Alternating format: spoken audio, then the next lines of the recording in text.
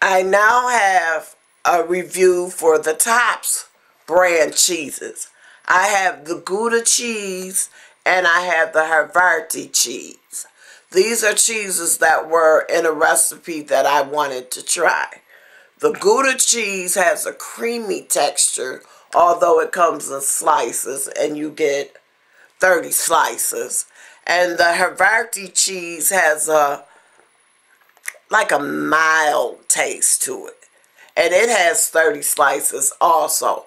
And I took these slices and I chunked them down. Even though they were slices, I still chunked them down because I wanted a mixture within my bag with the Price Right cheeses that I just gave you a review for.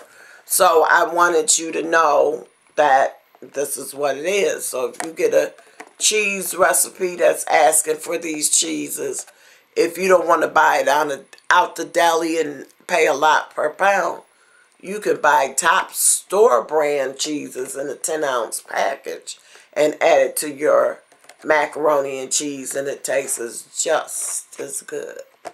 So this was $3.99 for 10 ounces, which is a little over half a pound.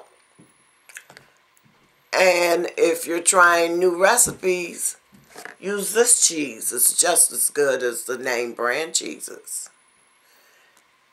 Tell me what you think, and if you've ever tried Harvarti or Gouda cheese, tell me how you liked it and let me know what you think of it.